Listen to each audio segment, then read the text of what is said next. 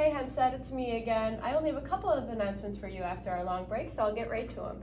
The HHS debate team is still competing despite COVID, and the results from their online tournament this past weekend are Nyla Upal placed 4th in the Lincoln Douglas debate, Soya Wernberg tied for 3rd in the congressional debate, Dalton Rundy and Emily Davison tied for 5th in the congressional debate, and Rachel Garrett took 7th in congressional debate. Congratulations to you participants.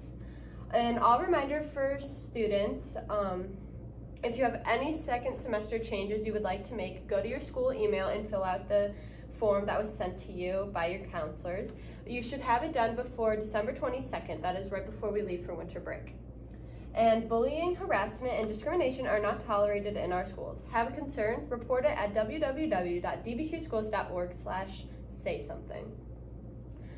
Do you like running, jogging, cold weather enthusiasts? Come join Polar Bear Club that meets every Monday and Thursday after school. Any staff or student is invited to come run or jog as short or as far as you want to go and be a part of this club. Wearing masks and social distancing will be required.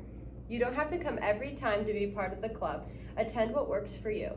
Meet in the event entrance hallway by 2:35 that day. Dress for weather, contact Ms. Duxini and C119 if you have any questions.